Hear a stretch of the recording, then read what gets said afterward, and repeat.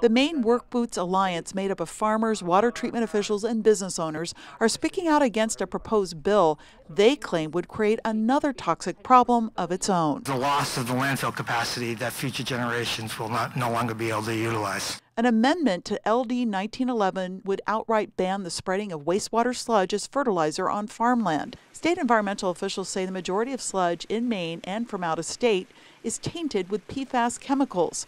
That sludge would be shipped to landfills, which some wastewater districts and municipalities say could double disposal costs and threaten capacity. Those additional costs are going to be picked up by the users of the system. The amendment would also prohibit using sludge, also known as biosolids, in compost fertilizer and animal bedding. These products are also sold in home and garden centers.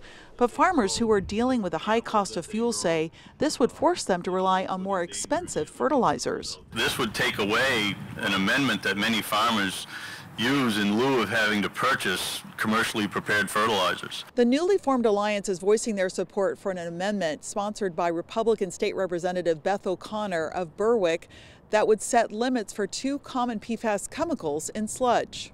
But the proposed limits are nearly 10 times higher than the current state screening standards for sludge. These sludge facilities. Earlier this year, officials from the Department of Environmental Protection testified before the legislature's Environment and Natural Resources Committee that there is enough capacity for the sludge at state landfills, including the Juniper Ridge landfill operated by Casella Waste Systems. The company also operates a facility that makes compost. Adam Nordell is the owner of Songbird Farm in Unity. He had to pull products from store shelves following the discovery of high levels of PFAS in its well, more than 400 times higher than Maine's safe limit. His fields had been treated with sludge under the farm's previous owner. And we cannot be trucking sludge from other states to compost in Maine and sell to Maine gardeners and Maine farmers. That's not the state we are.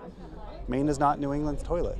State lawmakers are also looking at accessing federal dollars to offset costs for sewer districts and municipalities.